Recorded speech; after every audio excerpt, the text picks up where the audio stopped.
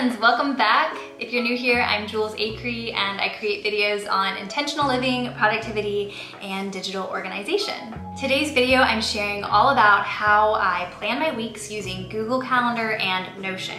You can consider this video kind of like a part 2 or a follow-up to my original Google Calendar video that I made over a year ago. So I'm going to use this video as an opportunity to answer some of the frequently asked questions from that video while showing you how I integrate both Google Calendar and Notion into my weekly workflow to create my most efficient system. If you haven't seen that OG calendar video, then definitely watch that video after this one so you can learn more about how I task batch, color code, and time block. All right, before we dive in, I just want to say that you can find so many productivity tips and tools all over the internet if you search for it. But the one takeaway I would love for you to take home with you is to remember your why. I personally like to approach productivity from a place of self-care. I create these systems so that I can spend less time spinning my wheels and more time connecting to what actually matters to me. So together we can tap into a more sustainable flow of purposeful work, rest, ease, and everything in between. Alrighty, let's head into my screen share. Hello, I'm back in the bubble. Welcome into my Notion weekly planning dashboard. This is where I get started on planning my weeks. So I typically do this on the first hour of work on a Monday, or sometimes I'll do it on a Sunday morning depending on how I'm feeling. If I have a lot of thoughts that have accumulated in my head over the weekend, then I might want to sit down and type it out, brain dump. So I'll go through and do a weekly check-in. I ask, how am I feeling this week? So right now, I had a rough start. I had a lot of gluten last week. I've been eating out, so my stomach's not feeling great. My skin's not feeling great. So this week I'm heading into that knowing that I might need to reel it back in and eat food that makes me feel good, stop eating things I'm allergic to, and just take care of my body so that I can be mentally focused. When I eat gluten, I get very foggy. So I had a rough start, but I'm actually feeling great today. Worked out, sweated it out, showered, the basics. So I check in, I ask myself, how am I feeling? And then I ask, what would make this week stellar? What would make this week super awesome? And for me, filming this calendar update video would make this week super awesome. So we're doing it, yay! And lastly, I ask, what am I working on this week to get closer to my goals? So I like to keep my goals front of mind and find a way to circle back to the big picture vision, the bigger things that I'm working towards. A couple wins from this week is that I finally hired a web designer, someone to completely rebrand my Om in the City blog website to Jules Acree, and it's so exciting, really scary, but exciting. We're gonna do a 2-week intensive at the end of February. So I have a lot of things I wanna work through in my head to get to a place where I feel like I can make the most of this project and our time together. So stay tuned for that update. So I check in with myself, and then if I have any reminders or follow-ups, things that don't really need to be in my bigger to-do list, I'll just kind of jot them down here. They're usually more personal things like buy more coffee filters, get some trash bags, nothing super urgent, just things that are on my mind that I might wanna quickly tick off. And then I have a little space for a sticky note. Usually I'll write a quote or I'll be like, you can do this, whatever I need, words of affirmation, positive vibes, encouragement, all that good stuff. So then after I fill out this top section, then I start to brain dump. This is where I do a mind sweep of any tasks that I have on my mind this week, things that I really need to get done, things that I might wanna close the loop on, follow up on. I just brain dump. Then I go and categorize it, and then I would assign a due date, or maybe I don't assign a due date, and then put priority levels. If I want to take the task and relate it back to a big picture goal, that's just part of my Design Your Year Notion pack if you're curious about that. In fact, you can get this exact template, this weekly planning system, in my Design Your Year Notion pack.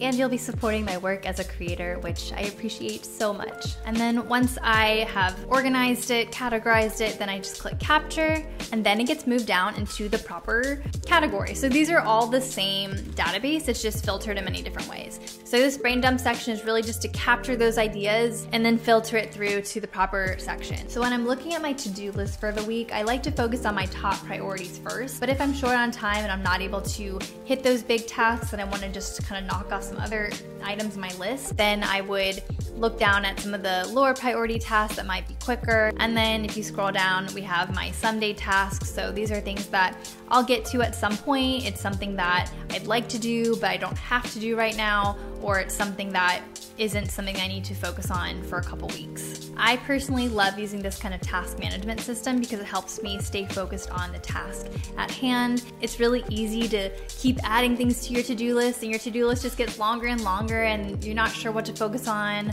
which one to do first. And this way it just categorizes it, organizes it in a way that you're able to look at in bite-sized pieces. Over on the right, we have my mood board for the year. If you did my Chaos to Calm challenge, then you might recognize it. So high level, that's how I go and brain dump my tasks. I categorize them, organize them, put them in my weekly planning system. Naturally, throughout the week, I'm gonna be adding more things to my to-do list, checking things off. My calendar is going to change. The reason I love digital planning is because it's flexible. I can easily delete things, edit things, add things, whereas if I were bullet journaling or physically writing something down, it's just not as easy to automate and update. But that's okay. Everyone has their own way of doing things. Key is to find what works great for you. We're going to talk about Google Calendar next. Before I do, I want to say that my task system is also synced up with my team's tasks. So this database also lives in my Team Hub. So I'll just quickly show you what our Team Hub looks like. And if you all are curious about templates from an entrepreneur perspective, from a project planning, task management as a group, let me know, because that's something that I would be curious to dive into, because we have a whole different universe of Notion templates from the small biz entrepreneur side of things. So we click here and you can see our team tasks, and so these tasks that I'm tagged in are also populating in my own personal weekly planning dashboard. But for this particular database, we have team projects and then we have our team tasks. I don't want to go too granular into this because it's going to be very confusing, but I did want to show you just so you can see how it integrates. Keep in mind, this is the first hour of my Monday before I start my week. So this is me writing down my high level, all the things that are on my mind. Once I write these things down, then we would move over to my Google Calendar. So here we are. I'm going to just push us over to a fresh week. Let's just pretend like it's the future. If you've never seen my calendar video, definitely watch that and you can understand how I got these colors, what all these blocks are, what it means. All that breakdown is in that original video. A big question I got was, how do I get these labels up top? These are simply events that are just checked as all day. So if this were a regular event during a specific confined time, then you would update the time and it would show up on your calendar from 10 to 10:30. But I chose Potato Day as all day because Potato Day is an all day thing. And I choose the calendar that I want it to show up under. And so for Potato Day, it means computer stuff. Potato days are when I do my computer work.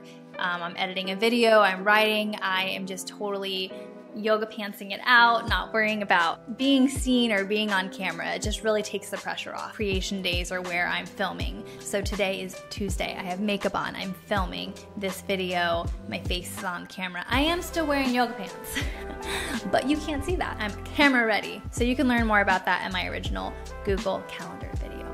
Another question I've been getting is, how do I add emojis? It's really simple. If you have a Mac, just hit Control Command Space and the character viewer will pop up, and then you just click on the emoji that you want, and that is it. Emojis just make things more fun and personalized. Now, how do I use Google Calendar with Notion? Notion is the database that holds all of the tasks. It holds all the things that I need to do. It is my second brain. Google Calendar is when I'm gonna do those tasks. So I don't necessarily need to jot down every single task on my to-do list in my Google Calendar, but I do like to mark certain tasks for different time slots, so I'm able to keep on track with my day and better manage my time. Because if I just have an open day and I don't really plan when I'm gonna do these specific tasks, then I might not allocate the right amount of time for the task, and then next thing you know, it's 4 p.m. and I've barely made a dent in my to-do list. So what I essentially do is I'll have my calendar up, and then I'll also have my Notion window up. I downloaded something from the App Store called Magnet, and so it allows me to just drag this into a screen here, and then I can take my Notion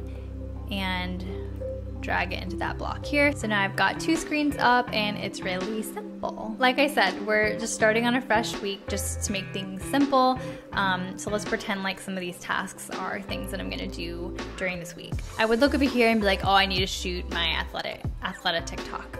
And so typically I would shoot that on a Tuesday or a Thursday. So on Tuesday, I would say, okay, 10 a.m., I have a block to shoot content from 10 to 12:30. And so I would click here and I would click task and I would just write down shoot athleta TikTok. So that is slotted in here, and it's probably gonna take me longer than 30 minutes. It's probably gonna take me till 11 o'clock, so I know to just kind of give myself some space here.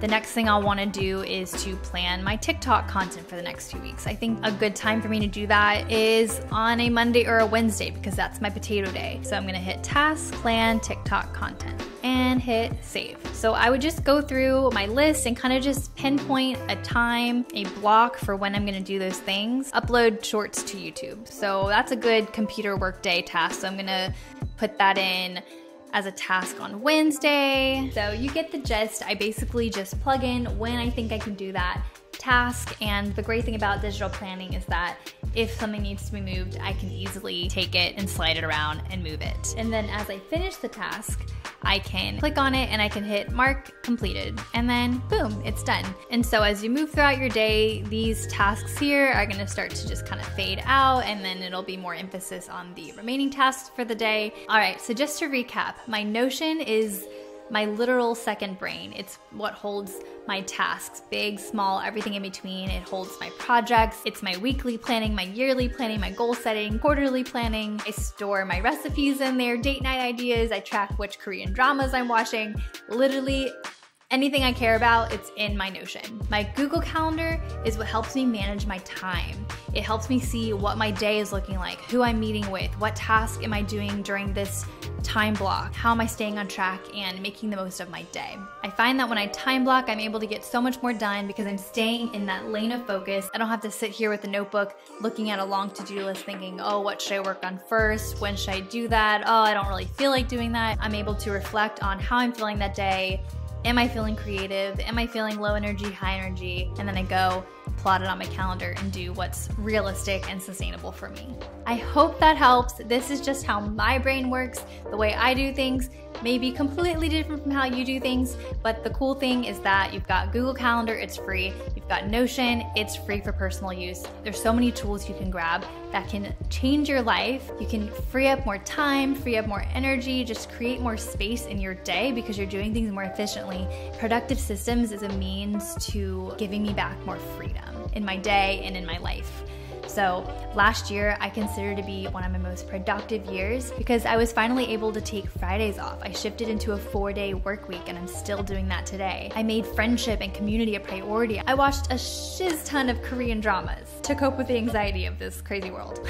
And with all of that, I was still able to hit my biggest financial milestone yet. All in all, I made a lot more impact with a lot more focused energy and I felt more free. I hope these productivity tips, systems, solutions can help you get your time and energy back so you can go out there and live your life.